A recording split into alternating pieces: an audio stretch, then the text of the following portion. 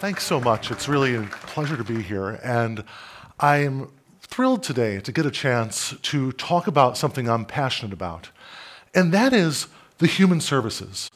And what I want to try to do today is to reverse some conventional wisdom that a lot of us hear about the nature of the human services. And that conventional wisdom is often conveyed in a chart like this. And this chart sort of talks about, or at least it tells a story, right? The chart tells a story about the rise of healthcare costs here as a percentage of GDP. And a lot of economists tend to call this a cost disease. What they mean by that is that they divide the economy into what they call productive and stagnant sectors. The hallmark of a productive sector is that it gradually reduces its share of GDP. So you can think about agriculture or manufacturing. In the 1920s, agriculture was a huge part of the economy. It's gradually shrunk to about 3%. Manufacturing has done the same thing. And a lot of economists, when they look at a chart like this, they say, if we have ever-increasing healthcare costs, they'll be parasitic on our economy. They'll drag our economy down. They might even impede our ability to compete on the global stage. And by the way, this cost disease narrative has been around for a long time. Even in the 1980s, early 1980s, when healthcare was just about 8% of the economy, you can find articles, I've done some historical research here, where people are panicking. They're saying the economy is going to collapse due to this 8% of GDP growth, or 8% of GDP share of healthcare. And that has just continued over time. Now, why is this a problem? The problem here is because what it leads to is a substitutive approach versus a complementary approach for technology. Okay? The substitutive approach that is really a part of the cost disease narrative goes like this. It says that if manufacturing is so productive, the way we make human services like healthcare more productive is to make the workers within those sectors more like machines, right? We have interchangeable parts that we can bring in the logic of the assembly line to healthcare. And also, that's been supercharged recently by talk about artificial intelligence and robotics. And we see this in particular in a recent application of AI to stopping suicidality. Okay? There was an application developed by an NGO in England that was designed to watch people's Twitter feeds, and it would report to individuals if anyone they knew that they followed on Twitter seemed suicidal from their tweets. Okay? And it would send a little message saying, watch out, your friend seems really down. Now, immediately after this was implemented, people were upset about it. Sarcasm was taken as an indicator of suicidality. People who got the messages said, I don't know what to do with this. I don't know exactly how I'm supposed to deal with this particular problem. And it even raised privacy concerns under the European General Data Protection Regulation and was shut down.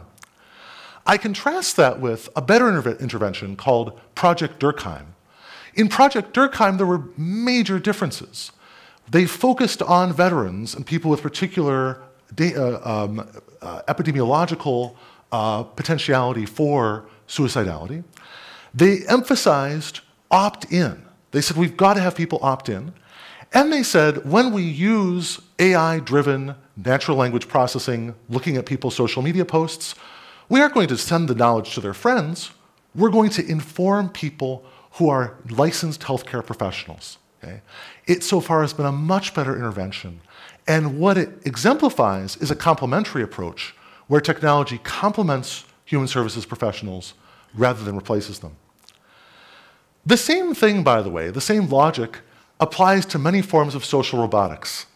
Now, here we have an example of a Japanese-developed social robot called the Paro. This is a stuffed animal, a little seal, and what it does is that if you pet it, it starts to mewl, it'll bat its eyes at you. It might make some noises that are somewhat sad if you move away from it for too long. And it has been used in many nursing homes and other facilities to entertain elders, especially those with dementia.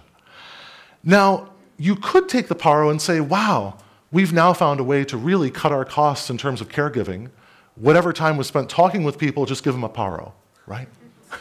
That would be the wrong approach. And fortunately, this isn't just my intuition. There have actually been very interesting studies done that say that if you introduce the paro in an environment where you have individuals that are licensed healthcare professionals that know how to generate dialogue about it, how to get people excited about it, how to get people talking about it, that leads to a much better outcome for the elders to which it's exposed than just giving them the technology, giving them the robot. Now, of course, the counter to everything I've just said is we don't have the money, we don't have the funds to invest. And you know, we heard a similar story back in the 1930s. Okay? In the 1930s, the economy was in much, much tougher straits than it is today. And even there was a Great Depression at the time. But what the government did in response to those economic straits was it did not sort of disinvest. It didn't say we've got to go into austerity mode. It actually invested in people. It invested in health, well-being, work that was done by entities like the Civilian Conservation Corps, the Works Progress Administration, et cetera. And I think one of our missed opportunities over the past couple of decades was that the Affordable Care Act, it's right there in the name, it's all about affordability.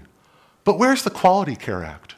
Where is the act that's trying to make sure that these incredible advances in AI and data that we have on the horizon can complement existing professionals and that they're fairly paid as they're keeping track of new data, as they're taking on new roles, as they're learning things about computer science and other aspects of the new healthcare system? How do we sort of develop that attitude toward healthcare among our policymakers versus the austerity narrative? I think it is possible. You know, I think if we think about the ways in which the inspiring examples of investment in human beings, in our environment, in our infrastructure happened in the past, it's possible for us to do this again. But in order to get there, we have to tell a different story about healthcare. We have to stop buying into the austerity narrative, that healthcare is taking up too much of the economy, that it's a parasite, that it's dragging us down. What we instead have to do is we have to think about human services as the backbone of the economy, as something that's inspiring, as something that's as inspiring as, say, the moon, a moonshot, the literal moonshot. Well, now we have the precision medicine moonshot, right?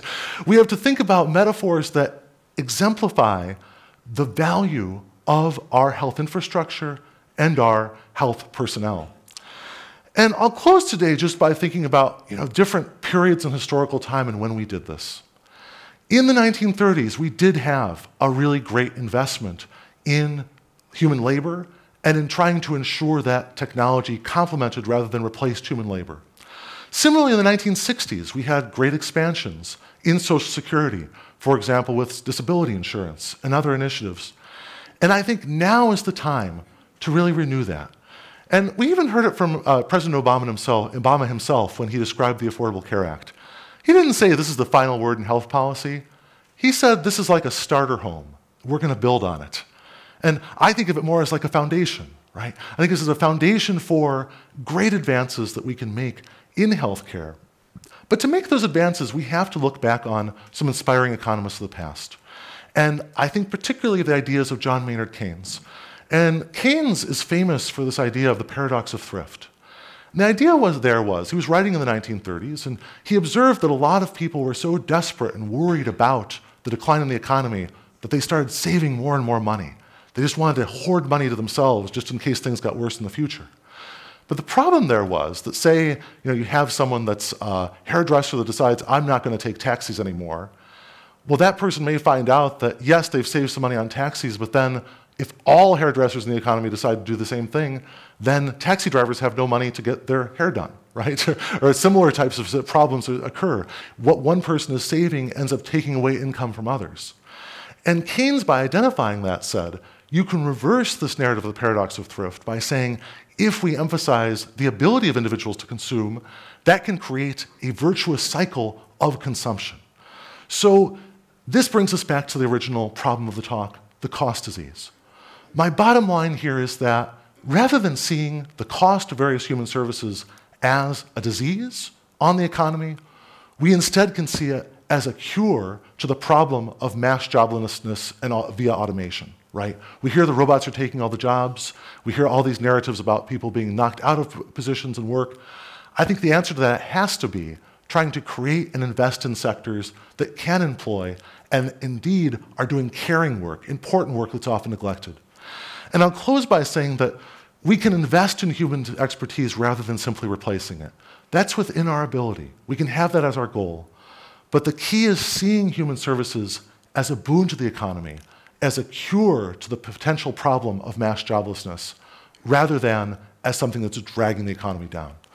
So with that, thank you very much, and I hope we can all work together to work on this cost cure and this investment in human expertise. Thank you.